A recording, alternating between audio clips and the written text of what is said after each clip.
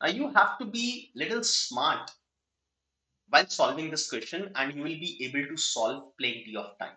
Okay. Now the first important thing is to find out the radius of this inner hub. Okay. So how to calculate it quickly? Now read from here. In the side view, the area of the hub is 1/8 the area of the tire excluding the hub. So area of tire excluding the hub, let's say if the area is 8A, so the area of this hub will be equal to A. Okay. So I can say that area of hub is A, area of tire excluding hub is 8A. So area of the complete tire will be equal to 9A. So the ratio of the areas of hub and the entire tire is 1:9. So if this is the ratio of their areas, then the ratio of their radius will be square root of this, that is 1:3. Okay.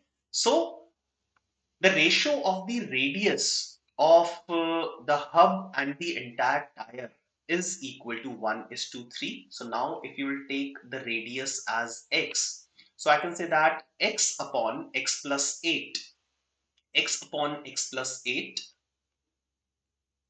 is equal to 1 upon 3. From here you can say that the value of x will be equal to 4. Okay, so the radius of this hub portion is equal to 4, right? Now let's calculate the volume of the tire. So volume of the tire will be area of this portion, okay, multiplied by the thickness of the tire, okay, when it is completely inflated. So area of this portion will be outer circle minus inner circle.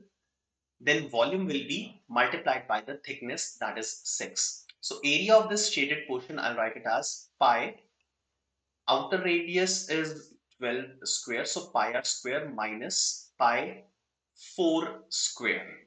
Okay, this is the area. So volume will be pi 12 square is 144 minus 16 multiplied by the thickness, that is 6. Now the time taken will be the complete volume divided by 8 pi cubic centimeter per second. Okay, so this is the rate of filling. So this will be pi multiplied by 128 into 6 divided by the rate at which it is filling, which is 8 pi. Now you can simplify. 128 upon 8 is 16 multiplied by 6, that is equal to 96. So the key was to apply that ratio to get the value of the radius of the hub in, like, I can say less than 15 to 20 seconds. All right. So the correct answer for this question should be option C, that is 96 seconds. And that was the last question for this mock. So all the very best for the upcoming mocks to all of you, as well as for the CAT examination. We'll see you again. Bye bye.